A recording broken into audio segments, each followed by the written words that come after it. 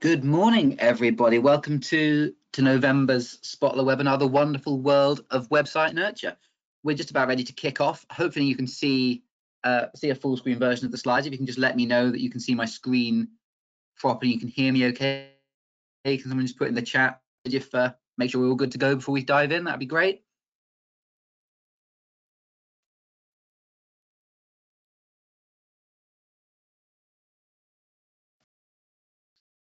Elizabeth, thank you very much. I'd like you to get started in that case.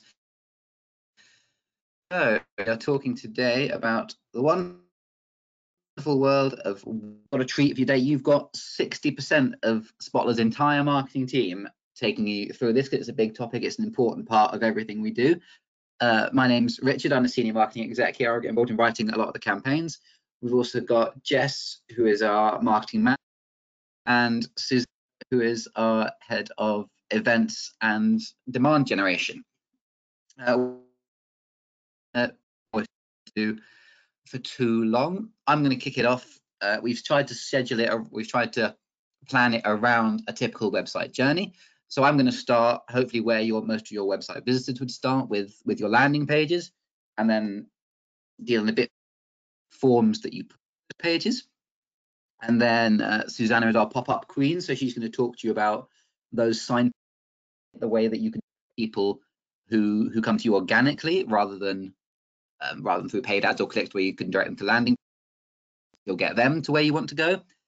And then Jess will finish up talking about the campaigns that we run back of those results, having gathered that detail with landing pages and forms and pop-ups. What do we do? How do we take these sort of curious first-time visitors and nurture them to the point that they want to speak to our sales team and eventually give us some money?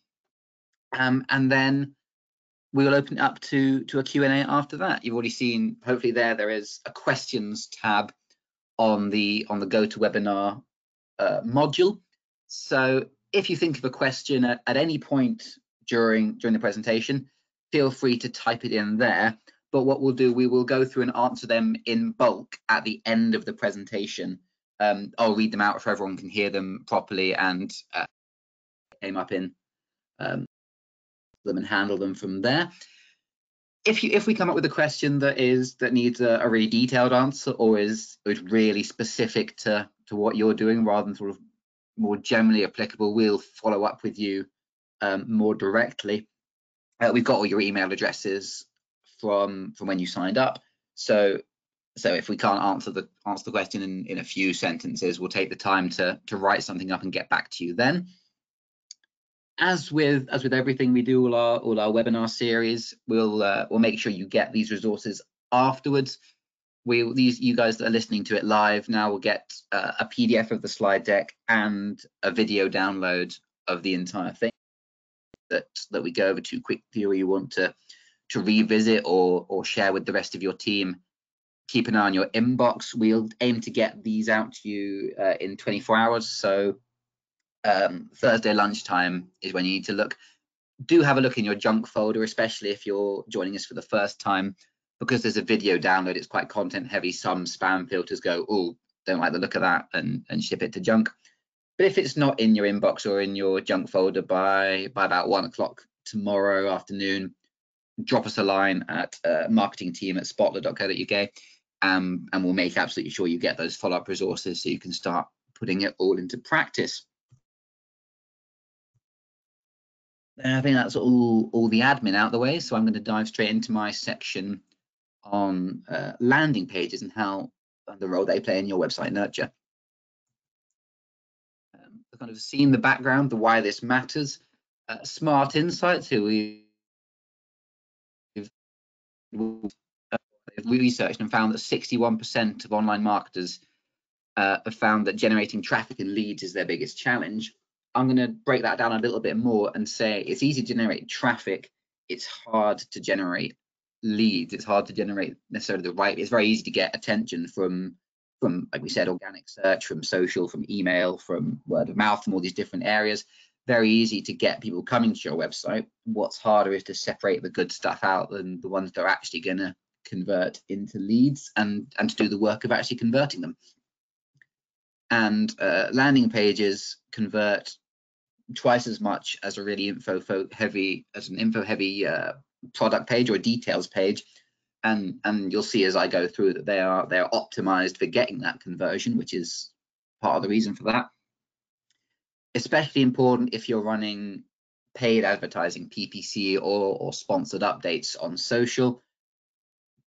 You can see there they generate a much higher, more personalized, a personalized click experience generates much more uplift, and it literally gives you better ROI because those are clicks and leads you've paid for. So it's even more important to convert those just compared to organic traffic that you're getting essentially for free.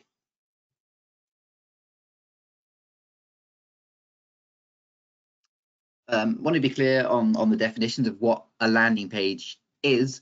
In essence, it's a page that's styled to look like the rest of your website, but it's, as we said, very focused on a conversion, which to us means capturing possibly a name, but definitely an email address. An email address is the key one out of those two. As well as the styling, which I'm going to talk to you about, they offer, it's a deal, eventually. You offer a resource, a free trial, some kind of benefit, because I think people understand email address to a website, especially in B2B terms. You are inviting attention from marketers like ourselves, and so you have to make it worth their while by offering them something of value to them in exchange for them giving the email address which has value to you.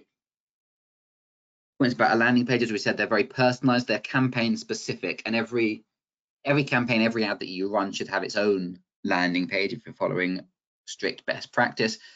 And more importantly, that you can't click onto a landing page from somewhere else on the website, even if they're styled that way. They're very much a one route in, one route out type resource. Again, as we said, focused on getting that conversion. The cardinal sin that we still see people of all stripes carry out is sponsored LinkedIn update, and then it redirects to the home page. And this isn't a landing page for a very clear reason, that there's just too many ways, too many routes that people can travel, too many places they can go. Just take a second. This is the first half of Spotler's homepage. Just take a second, see how many different routes someone could go off and wander off in or click through when they land here. 4, 5, 6, 7, 8, 9, 10, 11, 12 different routes. We all heard 8-second attention span. Now, that's not quite true. What it is you only have 8 seconds to make an impression. People decide in those 8 seconds whether the site they've come to and deliver what they want. And no one's achieving anything valuable in 8 seconds from a homepage. There's no direction. 31% of marketers are measurably losing traffic from doing this. So even if your landing pages are the most basic and you don't follow all the best practice stuff we're going to tell you about, if you just direct people to a landing page rather than your homepage, you're getting the jump on 31% of your competition, which is not insignificant. This is what a landing page looks like, and it's got 5 key features which mark it out from a standard web page, and I'm going to talk you through them in detail, starting from the top. What I've also done is pull examples of landing pages which aren't so good, just to give you a bit more of a comparison and see where they're going wrong. Like we said, the focus of this of a landing page is to get that conversion. You don't want them to leave the page without giving you their email address. And so to that end, we've stripped out all the top menus, all the headers, everything else that goes in there, so there is no distraction there. Compare this one from Zendesk. It's not a bad one, generally speaking. It's quite cleanly laid out and clear, but by leaving that banner header, you're significantly reducing the chances that they sign up for that demo or that free trial that Zendesk is pushing them for. So it would be a simple improvement to make. It would massively improve their conversion rate. Then you move on to the header, the first thing that you read, and this is about showing capturing that 8-second impression. You can see here this was sat behind a PPC campaign that we ran about email deliverability. So we get email deliverability there in the first line. The important thing with your header is to match up the text of the link that brought the person here with there. So that 8-second impression is all about confirming their expectation. They were looking for something or waiting for something when they saw your ad and thought it was worth clicking. So make it very clear that you're not putting any kind of bait and switch action on them, that you are going to straightforward deliver what they want. I copied this one from New Frontier, and Let's Talk is pretty weak for a number of reasons. There's lots of statistics out there that the point at which people want to engage with a salesperson or an account rep is moving further and further down the funnel. So Let's Talk is the exact opposite of what they, and you're not going to get a conversion straight away from that. Then once you've caught their impression, you need a hook. You need an extra prompt to pull them through, especially for people who are visiting your website the first time, don't know that you've got a reputation as a provider of good content. You need to give them a bit more detail about why this guide, this resource, this event is worth their email address. So for ours, we put in some key terms, things like blacklists and IP addresses that marketers will all know, but might need a bit more of a prompt in how to understand and how to think about it in a bit more detail. So we can see here that we're taking you through on a very technical level all these things that you really need to know. It's reinforcing that we're going to offer them some genuine value. It's not just going to be a salesy pitch for our deliverability tools. Compare the KeyShot version, their first line, widely recognized as the best rendering software. Now, if this was attributed to a publication like TechJury or to a customer, this would be fine on a landing page. Social proof is something that does work, but because it isn't attributed or backed up with anything, it ends up being quite weak. If I was on their marketing team, I would take this key features element they've put down the bottom, and I would put it right at the prominent, because that's going to be the kind of thing that someone who's planning to download video software is going to be looking for, those key features, that functionality. And then you need a call to action, you need an extra prompt. You've shown the delivering value, that you're delivering value, and they say, go on, give us your email address. We've kept ours super simple. Complete the form and download the guide. That's all we need them to do. Compare SAP, which has 10 different calls to action. And if you zoom in and read the text underneath each link, you'll see they're not even targeted at the same people. There's things about thought leadership for CEOs. There's things for marketing managers. And there's all sorts of contact forms. It's not clear what they want you to do, and you're not going to attribute much very effectively to this page. You want a single call to action with a single route out. They might as well have your homepage. Sorry about that. And then you have the form. Now, our advice here is keep it simple. You want to make it easy for that conversion to happen. You see, marketing profs here, they might as well be asking for shoe size and marital status. They're trying to do too much profiling in one go. And if nothing else, that just takes a long time to fill in. And so use Google Chrome, email address field is probably set up as an autofill. You could do this with 2 clicks, but their form, you're going to have to type a lot more in. And off the back of this, from marketing profs, I would almost certainly expect my phone to ring in the next 10 minutes with a sales pitch. And as we'll show you with the nurturing follow-up, you can gather all this data as you go through, and that's how you should be planning to do it. There's no need to be greedy right outside the gate. Get that email address, get them into your nurture programs, and then you can start adding value. Don't just chase them away by making them do too much work for a resource. Again, especially if they're a first-time visitor that they don't know yet whether your resource is going to be worth all that information to them, you have to make the transaction worth it for both parties. We've done our own A/B testing on this to back up what we're saying, and you can see by reducing the number of fields on the form from 6 down to 1, we got an 8 percentage point increase in the number of people filling the form out. And given the number of website visitors that fill out the form is very, very low anyway, that is a significant difference. So I would encourage you to test these things out, see them for yourselves, but keeping it short and simple is absolutely the order of the day. This is a new thing that we found fairly recently, that they scare people off. The two reasons people don't fill out forms are being too time consuming and also security concerns. And we found out that captures sort of trigger a flight or fight response based around that concern about security. So they're not necessary, especially for B2B, that you don't need them. Absolutely leave them out. The same applies to reCAPTCHAs. This box, it's a bit reminiscent of an opt-in box. So as well as the security concerns that a standard CAPTCHA pulls forward, people aren't trying to opt into anything. They want to get their one resource or their one download, their one event, and get on with their day, essentially. So CAPTCHAs, reCAPTCHAs, absolutely leave them out. Have a single form and keep it dead simple.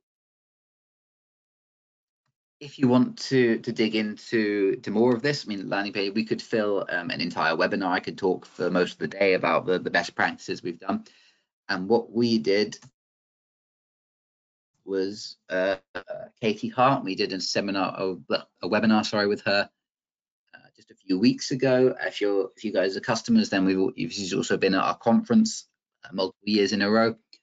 So if you search out The Experiment on our website, this was a comprehensive and, as far as we know, unique bit of research we did, sticking ECG machines on the heads of some of our employees and some of our customers, measuring how their brains reacted to a series of landing page layouts.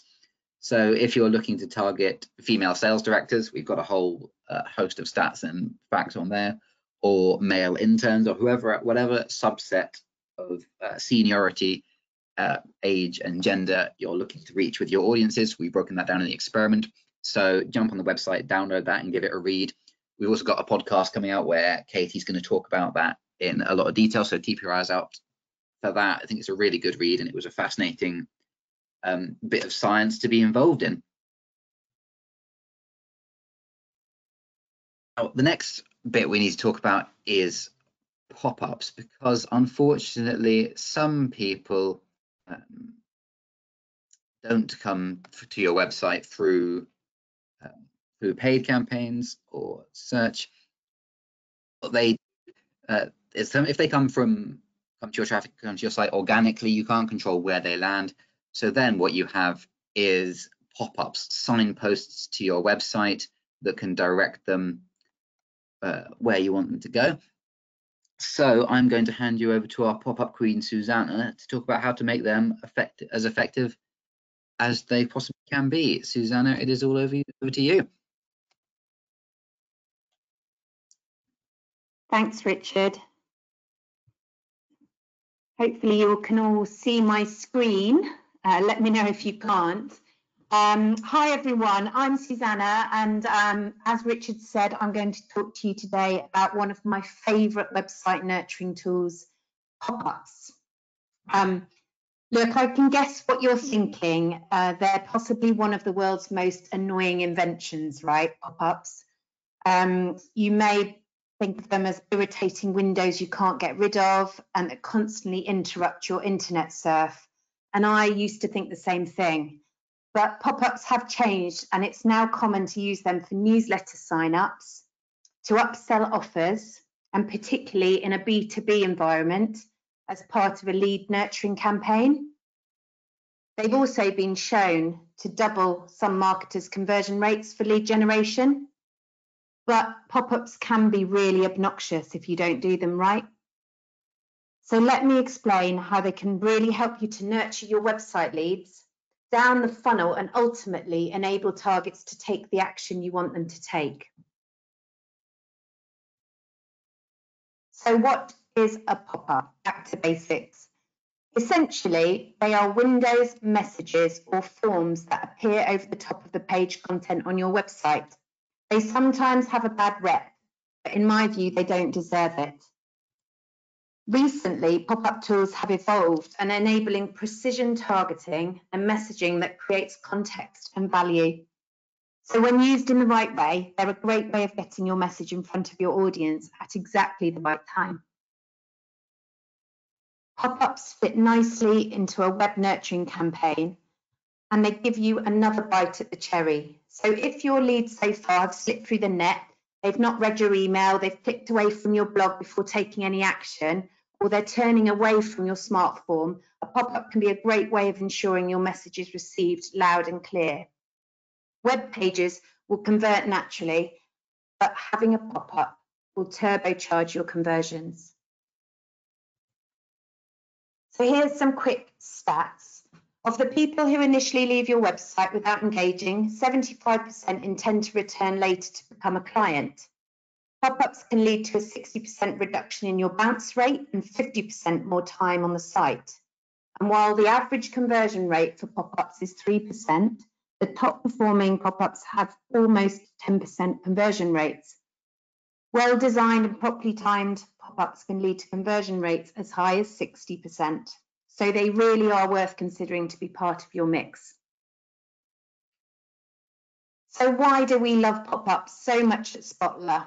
It's not just because we've got an easy peasy pop-up tool. That's a shameless plug there. But we love them because they're almost impossible to ignore. If you're not interested, you have to close them. So by that point, you've already read the message. And it's a great way to ensure, from a marketer's point of view, that you've been heard. And they're good for converting leads and getting your leads to take action. And they give you a chance to target your audience with a more personalized message.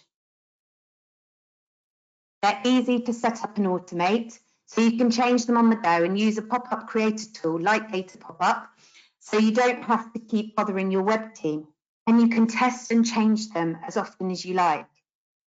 They allow you to focus on just one message. Your website's full of marketing messages, but if you want to say one thing really clearly, a pop-up is a great way to do it. And you can use a much softer sell, so a different angle to engage your web visitor. So you can offer them a guide or sign up to a webinar. You can engage your audience in different ways and leave lasting brand values, which lead to a sale. Oh, and by the way, the ROI pop-ups can be really huge. The cost of conversion can be almost nothing. So as budgets tighten, pop-ups really do provide a high value tool. So I'm going to explore the different types. First off, we've got your entry pop. They appear when a visitor lands on your website. They are the most controversial form of pop-up, and they can be risky to use in some situations, given that these precious leads have just landed on your site. But they're also a great way to give discounts or inform visitors about promotion before browsing the rest of your site. The ones that we prefer to use at Spotler are an exit pop-up. So these appear when visitors are about to exit a page or create a new tab. They're a great way to capture leads with an enticing last-ditch offer. Their purpose is to give your visitor reasons to stay a bit longer and hopefully take the action you want them to. We've also got timed pop-ups. So these appear on your page after a visitor has reached a certain time threshold, and it's up to you to decide exactly what that amount of time should be. They can work wonders for your email list as they appear on a landing page or a website after a visitor has remained there for a certain amount of time. But be careful, because with these pop-ups, the timing can be crucial. You don't want to turn visitors away by showing them something too soon, but too late, and they may have already bounced. So we say about 5 to 10 seconds is the optimum time for a pop-up to appear, but check your site analytics because each bounce rate is different. And here's one we made earlier. Some of you may have seen this for this particular webinar. We had this on our website for the past 2 weeks, and some of you may have also booked through this pop-up. I think this one popped up 5 seconds after you landed on the site. So scroll pop-ups. They're a great way to generate leads for your business blog or your website, and they appear on the page once the visitor has scrolled past a certain point. And this makes them effective for lead gen as your leads have already viewed partway down the page. They've got more information about your company and they've shown more interest getting to that point. So you could set them at, say, 50 or 80% of the page, so you can be sure that they've read the information they came for first. So it's a good way of checking in with the reader halfway through to entice them to read something else that's related or take action and pass on their details. So you can choose the best position on your web page with your pop-up tool. You can choose left, right, top, bottom of the page, and you can choose between bars, buttons, a regular pop-up or a panel. You want to find the balance between ensuring they are seen but not completely masking what's underneath. So exit intent pop-ups could be positioned more centrally, as you really want them to be seen before your visitor clicks off the page. But your pop-up software should include useful tools to make creating a pop-up easier and more effective. Tools for targeting by browser, region or traffic source, or customize your pop-up with different colors, fonts and animations. And to get the most out of using these tools, take a test and learn approach. You can split test, you can analyze the performance of your pop-ups to continually improve results. And if you want your pop-ups to be seen wherever your website visitors are, just ensure that they are responsive on mobiles and tablets. So targeting options. Pop-ups are extremely useful in targeting each website visitor, especially if the tool you're using integrates with your marketing automation platform. You can control which pop-ups are shown based on parameters such as the pages they viewed, how long they've been on your site, or what stage of the buyer journey that they're in. As part of your inbound strategy, you can tailor a series of pop-ups to make them more personal to each visitor. This could be based on the type of device, their location, which campaigns they've clicked on, which site they were on before, or which ad they clicked on, and if they have been on your site before. Like with all marketing comms, this is the difference between spamming your audience with generic pop-ups and giving them tailored information to suit their needs that is helpful and valuable.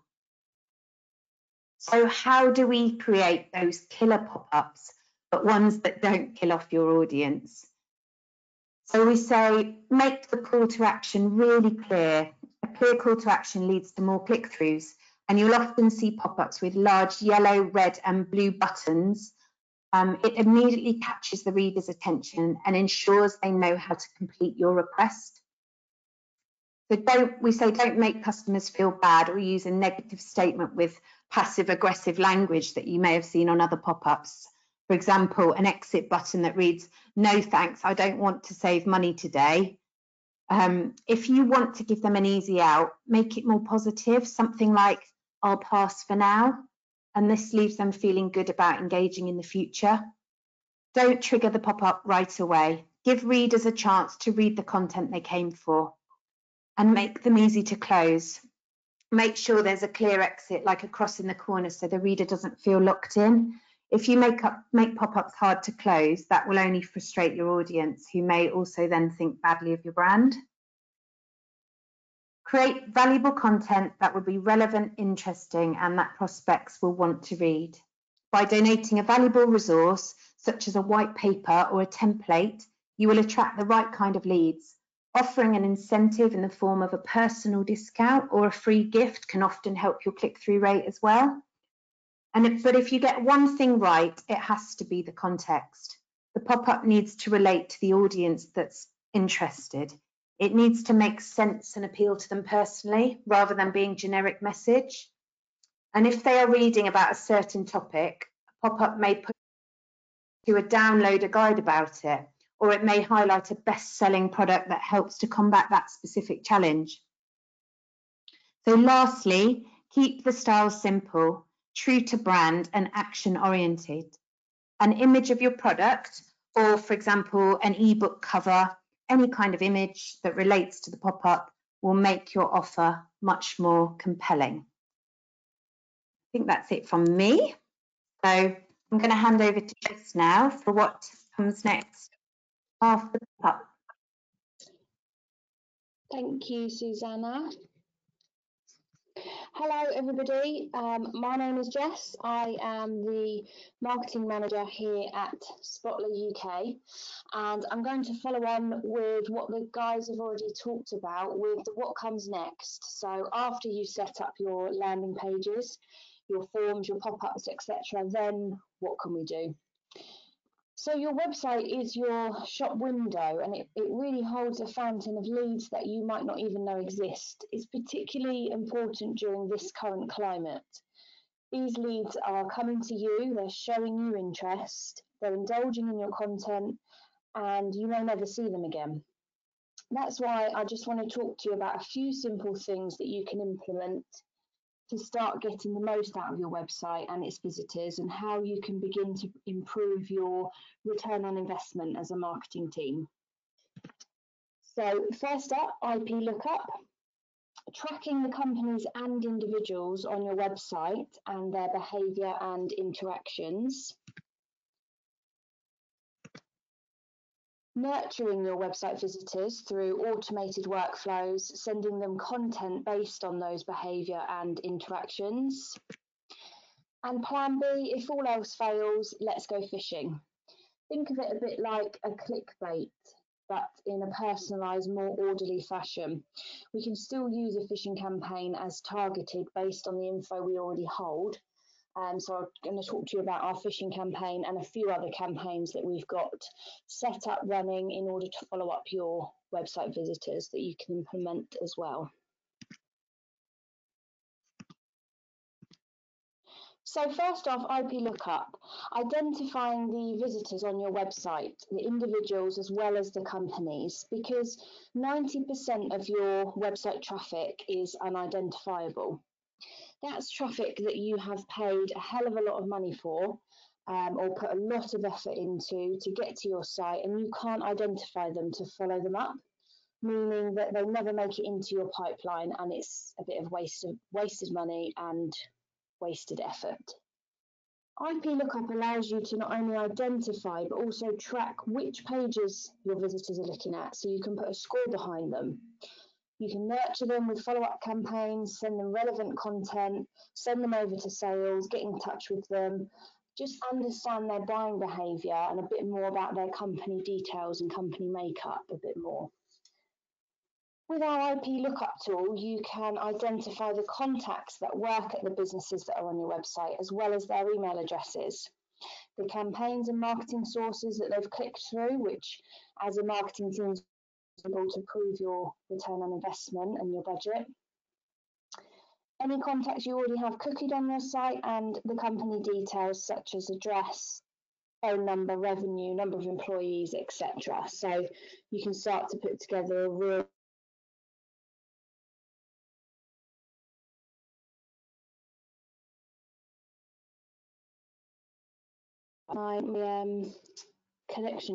my audio connection just dropped out. Sorry about that. So I just wanted to go through slides here that we have from our IP lookup tool here at Spotler. So as I said, you can identify the companies that are visiting your website. You can look at all the pages that they've viewed, who it was at the business that's viewed them, the top 10 pages overall, a score behind them as well, so you can start to rank your leads based on engagement. You can drill down into the campaign and keywords, so what marketing campaigns they've engaged with in order to land on your website. So PUP, organic, traffic, and you can see that throughout the whole of time, so you can really get an idea of where they've come from and their whole journey of what they've engaged with. All of the contacts that you have already cookied at that business, as well as obviously their email addresses, so who's already engaged with you. And then finally, you can see a breakdown of the people that work there, that work at the businesses, by management level or job function. And you can also purchase their email addresses here to automatically nurture them, automatically send them into your nurture workflows. So it's a really useful tool. So onto the nurture side of things, nobody buys on the first click. So it's important to understand where your leads are in the funnel. You can do this by scoring your web pages so that you can identify your visitors' buying intent. You're not going to contact everyone that lands on your blog page or your home page, so these would naturally have a lower score. But for instance, somebody who is on your services or your product or demo pages should be higher up in the funnel with a higher score. And that way you can start to segment your leads, send the hot ones over to sales, nurture the colder leads to warm them up ready for sales. And it's all about educating your leads with your content before sales get to them. So all your web pages should be ranked. So here's our system. So our blogs, really light, digestible pieces of content, sit at the top of the funnel, and we put a score of 5 points behind them. So they're just trying to pique the interest of the reader. They're, as I say, they're not ready for a sales call. They're just reading your blogs, indulging in your content.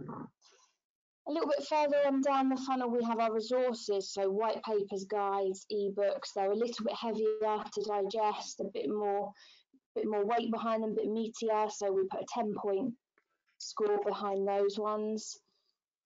Further down the funnel, you have your product pages, your case studies, your testimonials, anything like that, any customer evidence, customer-based evidence that you have. Again, a higher score of 15 points. And then your sales pages. So whether that's book a demo, free trial, appointment, whatever it might be, gets the highest score of 25 points. So you can really see the funnel aspect here of what you're trying to achieve, and you can really start pushing your leads further down the funnel using your content in order to increase their score and to educate them in order for sales to get in touch. Once you have your pages scored, you can start to nurture your contacts based on their website score. So to warm up the cold leads, feed them with more content based on their interest and educate them ready for sales. So a series of emails with different resources around the topic they were interested in. For instance, we sort all of our resources on our website into 3 different categories. So we have marketing automation, email marketing, and lead generation. And that feeds into this workflow here. If you're already using Gator Workflow, this will look very familiar to you. This is what ours looks like. If you're not a customer of ours, you've probably been through this or might even still be in it at some point. So we have 4 different tiers to the workflow and to the nurture. We separate it out. So you have your intrigue tier. This is the who are Spotler, and you're intriguing their interest, you're intriguing their leads. Further down, we have the discover tier. I want to learn more about what they do. Your leads are discovering who you are, who your competitors are, what you do differently. The consider stage, so 16 to 25 points. So your resources in your white papers. Should I buy from them? This is the consideration stage. So they're looking at your USPs between you and your competitors. They're really considering which supplier to go with. And the final stage of the funnel, the decision stage or the decide stage, 26 plus points. And these guys are pretty much ready for a sales call once they hit that score. They're pretty much sales ready. They've shown enough buying intent to speak to one of your sales team. Our content also mirrors these tiers throughout the funnel, so it's an important way to identify that you have enough content for each stage of the funnel.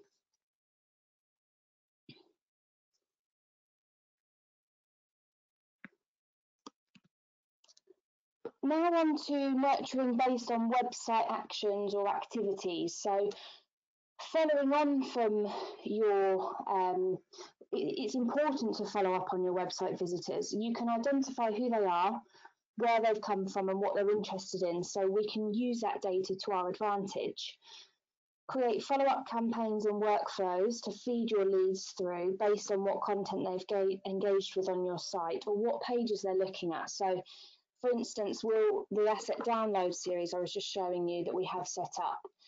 If you download a website about data purchase, we're going to send you more content based on data purchase and GDPR and things like that. We obviously know that's something you're interested in, and the idea behind it is to have heavier pieces of content each time so that you're really increasing the score of your leads, you're warming them up with the intent to pass them over to sales, but you're also educating your leads on the topic that they are interested in.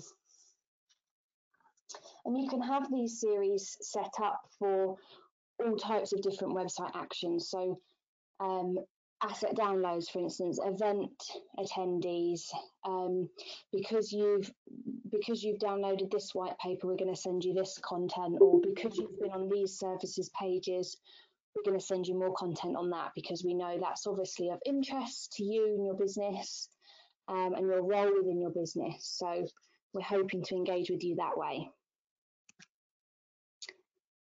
So just onto marketing channels, just to touch base here, we've obviously got a number of different marketing channels at our disposable. So, you know, whether you're using all of them or some of them, or you put all that time into creating the perfect form, landing page, pop-ups, you've scored all of your web pages, etc. Everything that we've covered so far, you've done beautifully. You've set up your follow-up campaigns. I'd imagine you want to know which channel is producing the leads now. Are they coming from email campaign, a blog, any paid ads running, your social media? How can you tell? So we can measure all of these things using what's called UTM values. UTM stands for Urchin Tracking Modules, and it was created by Google Analytics as a way to track which of your campaigns are proving a success and which are not. The Spotler platform helps you to track your UTM values on your website and from your forms and landing pages, so that you can start to identify which of these channels and which pieces of content are really working, really bringing in the leads, and the good quality leads as well. So every inbound web link that you have, all your PR and all your paid ads, and every channel that you're utilising should have a UTM on it, so that you can track the following. Firstly, your source, so where the URL was found.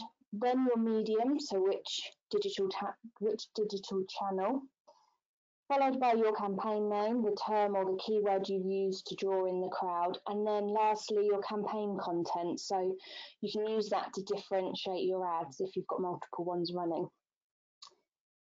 So that might all seem like a bit much, quite a lot of work to do. We have our very own URL builder on our website, which walks you through how to set up your UTMs for each link that you want to track.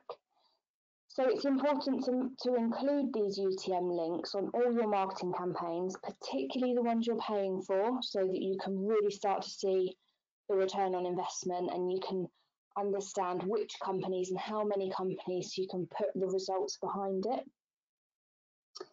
You can start to identify the traffic and the individuals that are engaging with each campaign, and you can then, for budget placement, becomes a little bit more effective. So onto our plan B, let's go fishing. If all your landing pages and forms and pop-ups and all the rest of it doesn't work, we have what we call the fishing campaign. So we call it that because it's essentially flinging some bait and seeing who bites. So the idea behind it is to get people onto your website. You still need to target these campaigns where you can, where possible, so that it doesn't become a mass marketing campaign. It still needs to provide useful content for their job role or their industry or their business. But it could be a piece of content that you know will get their attention or a reaction from them. It could even be an external piece of content that isn't necessarily yours, but you're still trying to engage with them and pique their interest. It's a way to get people back onto your site in order for you to then track them, nurture them, cookie them, place them into the relevant campaigns so that they're in your funnel and you're nurturing them, warming them up, ready for sales. That's the aim of the game. So we target by job level. As it's a phishing campaign, you can't really do much more than that at this stage, as you don't have enough data on them, but it is as targeted as it can be. So through the IP tracking tool I took you through, Gator Leads, you can buy contact details from businesses on your website and send them some good content that you know will pique their interest. With our phishing campaign, we break it down into three job roles, because these are our personas. These are the guys that we're targeting: sales, marketing, and C-level. And each pot will receive a relevant message based on their responsibilities within their business, or you know, what we know them to be interested in, based on their job role. So a bit of a last chance saloon. What happens next after marketing have worked their magic? It's time to hand them over to the sales team. If the phishing campaign still doesn't work, get them on the case. Get sales to call them directly to see if they can get a conversation with them that way. The sales and marketing teams should be working together to nurture the pipeline. So it's not just marketing's responsibility. Sales play a part in it as well. Make sure you're using your sales team to its full capacity. Once marketing has had its touch points, get sales to get in touch with them, whether that's by phone or perhaps on LinkedIn or Twitter, or just a simple direct email. It's important to try each way to get a foot in the door. If you know you can really work with these businesses, they fit your personas, they fit your killer values with the businesses you know you can do business with, then it's important to try and contact them if possible. So just to finish off then, a few final things that you can do with our software and with the IP tracking and the nurturing. Start profiling from the first visit, so you can start to understand more about each company that's on your website immediately. Understand their demographics, so you can see a really clear picture of who your target audience is. Never miss a lead again, so you can automatically send specific leads over to sales, maybe from a certain industry, or they hit a certain criteria value, particularly a web score, maybe a particular marketing campaign, so you can start to segment your leads based on these types of things and send them over to the relevant sales rep.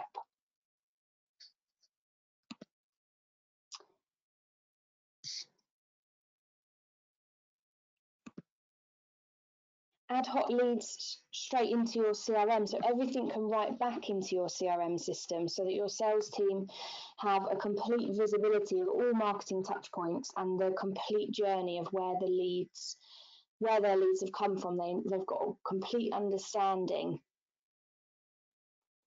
of the journey their leads have been on.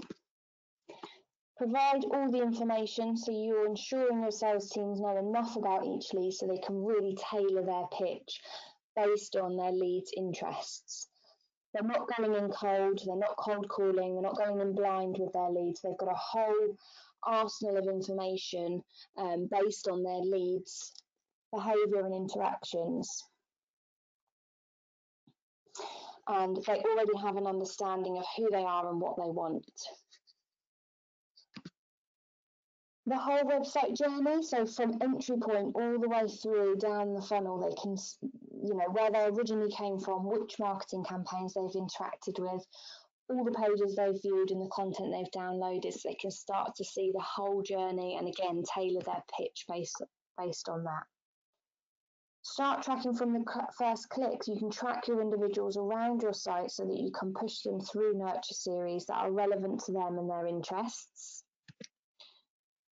And finally, know your audience. You can start to see a clear picture of who is visiting your website, who the personas are you should be targeting, And this makes it really useful for the sales and marketing team to then agree on when a lead is a lead, because I know that's quite an age-old battle, agreeing on when a lead really is a lead. So with this sort of software and these types of tools in place, it allows the two teams to come together and really agree on that. So that's all from me. I think we've had some questions come in, Rich. I've seen a few. Yeah, we have. I'll start with the easiest question from Sophie. What pop-up software or tool would you recommend? I'm going to say Gator Pop-Up. So we're happy to get one of our specialists to set up a one-on-one demo with you to talk about what Gator Pop-Up looks like. Is that the best way forward? Probably, I think. Would you like me to pass your details on to someone who can give you a full demo of the tool?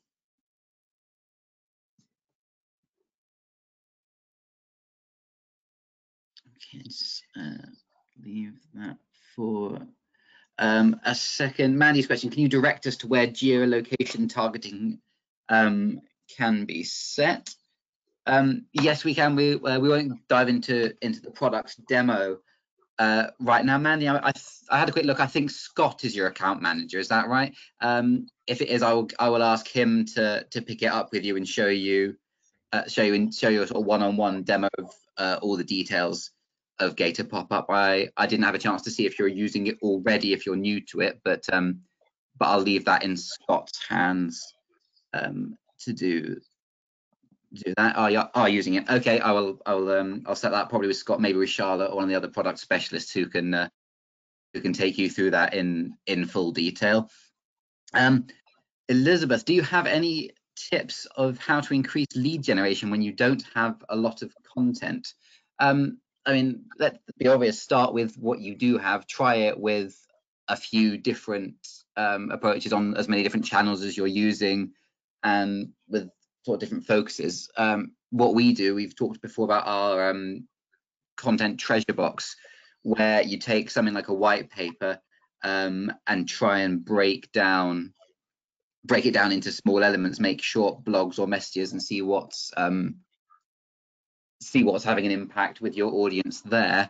The other thing is start stalking your competitors, follow them on LinkedIn, Twitter, things like that, see what kind of content that they're getting traction from, and then produce similar kinds of content, because that's what's going to be resonating with your audience.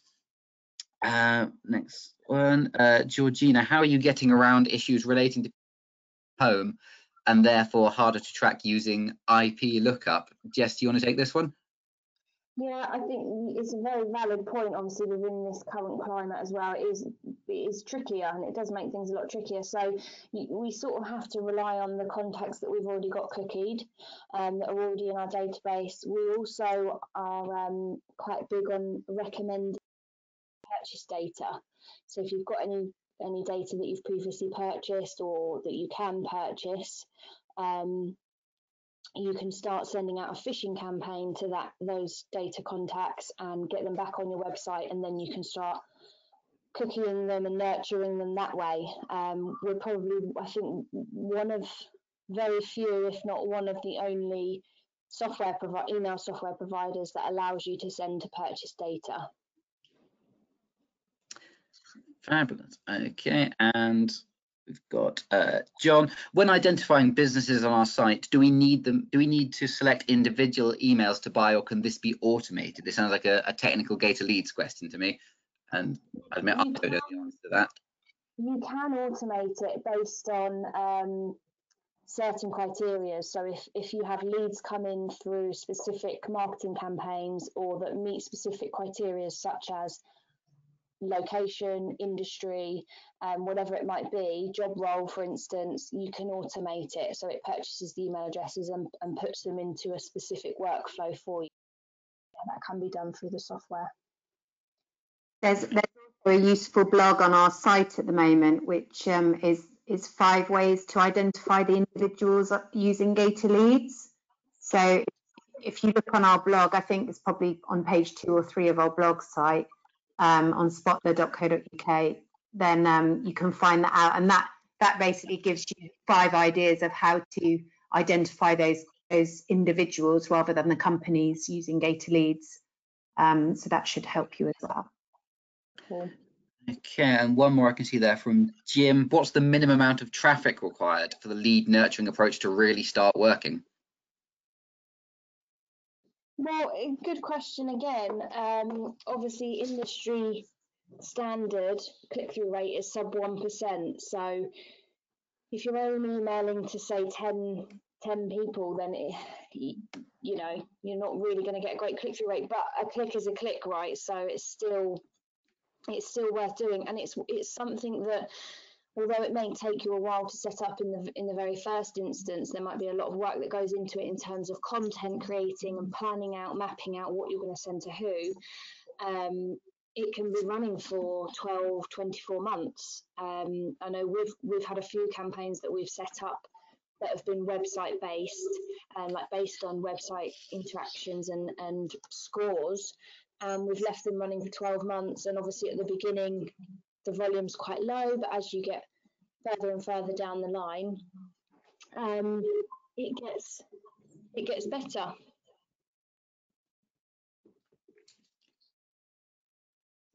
Okay, Jim, that answers your question, and that's all I've got on so far. If anyone else wants to ask another question, I think we've just about filled up a full hour of content there, so I really hope that's been useful. Everyone listening, thank you very much for your questions and for paying attention and joining us. Oh, one more from John. Can landing page creation be automated?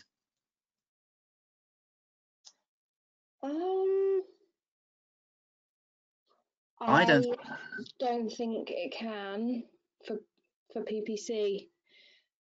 Do you know what, John? I'm going to have to get back to you on that one, because knee-jerk reaction is I don't think it can, but I don't want to say that. So I will talk to you and get back to you if that's okay.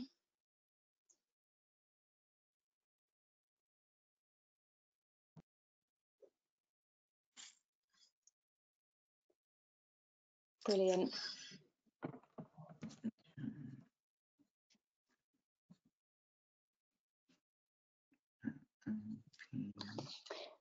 Perfect. I think that's everything then. So yeah, as Richard was saying, thank you guys for joining.